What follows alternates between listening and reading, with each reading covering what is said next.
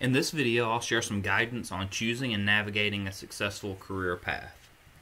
Starting with a little information about my background, I received a Bachelor's of Science in Civil Engineering from NC State University in 2005. I got involved in a research project with a professor in the fall of 2004, and this led me to decide to pursue a master's degree, which I completed in 2006, and then began working full-time at NC State's Institute for Transportation Research and Education. After about 18 months, I decided to pursue a PhD part-time while working, and have been full-time with ITRI since 2007, and I'm currently a registered professional engineer in the state of North Carolina. My research projects include the area of asset management, looking at horizontal curves, signs, retaining walls, and other transportation infrastructure, economic analysis, looking at ports, airports, roads, pedestrian and bicycle facilities, ferries, and other transportation assets. And I've also been involved in several books and manual projects relating to transportation engineering. Also professionally, I'm engaged in educational efforts. We perform a highway engineering concepts course and also do reviews for the FE and PE exam. And I'm also an adjunct professor in the civil engineering department, teaching an intro to transportation engineering course and a highway design course. Some of the things I really enjoy about my job, I like being on campus and being involved with students. There's a lot of energy and new ideas being on campus and working with students. My job with ITRI is fully grant funded, so we have to propose on projects and win projects in order to sustain our functions. And so in that respect, some areas we serve as public employees, and some we have similarities, more similar to private consultants. I really enjoy the variety of work I do. Every year the projects change, and sometimes very drastically. And I enjoy getting to learn new areas of transportation and apply the knowledge I have from other areas to a new project. I really enjoy the flexibility I have with my job. Academia allows more flexibility, and that's been particularly helpful with young children. And I also enjoy the ability to influence the work that I do, getting to choose which projects we want to propose on, pursue those, and complete work in areas that we are interested in. And really, my best guidance to students about their education is really, it's up to you. You're the largest factor in how much value you derive from your educational experiences, and this is really about you. No one can force you to do things. No one will be telling you it's time to wake up, to go to class. You're going to have to take initiative. You're going to be the determining factor on what value you get out of your education. So I recommend to treat it like a job. Show up on time, be prepared, turn off electronic devices while you're in class, and I personally recommend to take notes by hand. Sit in the front of the class, engage with your instructor, engage with your classmates, join clubs, organizations, and groups, and develop relationships with your professors. They'll be valuable to help you find jobs and provide reference letters and other opportunities.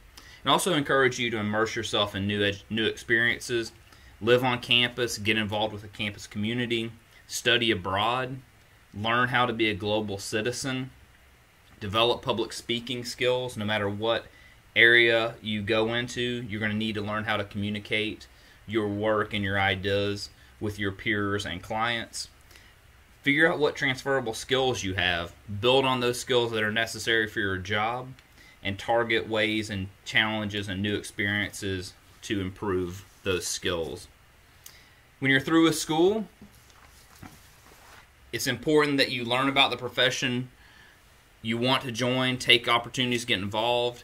My recommendation is that you pick an industry, not a job. So for my field, I'm in the transportation industry and currently working a research job, but there are many other jobs within each industry And so there's a lot of opportunity as you get to know an industry.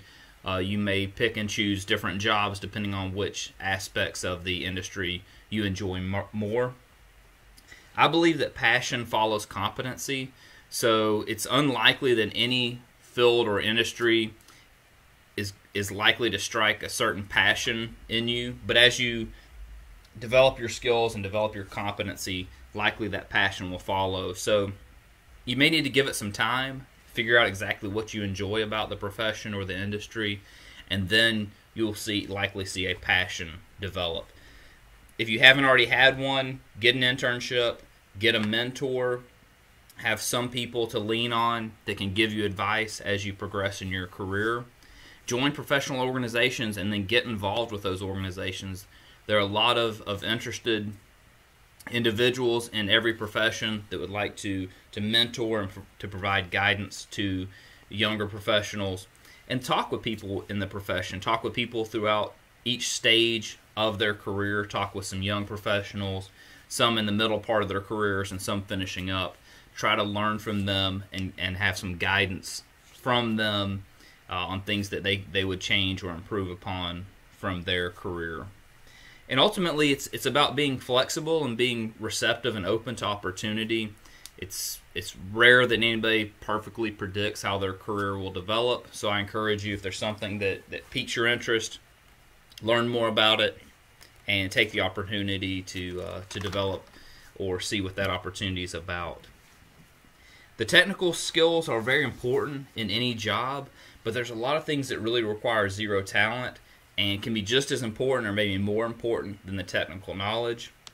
This is being on time and showing up prepared, giving your best effort and having a positive attitude, being coachable, taking initiative, and being curious. All of these things are extremely important in terms of being useful and being successful in your career. And really, most jobs have a huge component of persistence and perseverance that are critical to success. Just sticking with it, being there, and giving a good effort is extremely important. And ultimately, sometimes success is not as transparent as we may hope it to be, and the path towards that success is not very transparent. But if you work to be useful, success will generally follow. So if you're making your clients and your supervisors happy and giving them useful work products, generally success will follow those activities. Related to this, I know we usually have in our mind that we want a job that we're going to love, and so we want to do what we love and we'll never work a day. In general, I think that's not maybe the most accurate advice. We do want jobs that we love, but it's somewhat unrealistic to expect we'll love every aspect of every job every day. So you really want to find the right job that you're going to love some or most days, that you can tolerate other times, and it's still going to pay your bills. It's unlikely that anybody has a job that they absolutely love every single day. There's always going to be some things that they don't enjoy doing. But ultimately, you want to have a job that most of the time you love what you're doing. You're going to spend a lot of time with your coworkers, so often your relationship with your coworkers and supervisor are extremely important for your overall satisfaction in your job. And we also need to consider our jobs in a larger perspective of living a life and enjoying the life that we want to live. Something that I personally and my wife enjoy is traveling. I've had the opportunity through work to teach courses and do research projects in Europe and in Abu Dhabi and in Australia.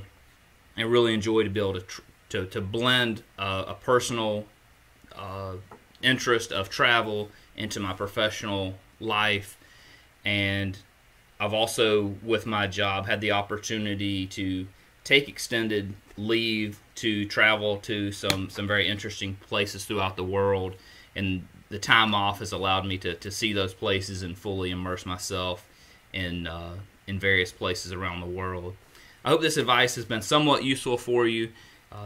Choose what fits your life and your style, and just be thinking about it. Be deliberate about your decisions throughout your career, and get engaged, get out there, and do the best you can.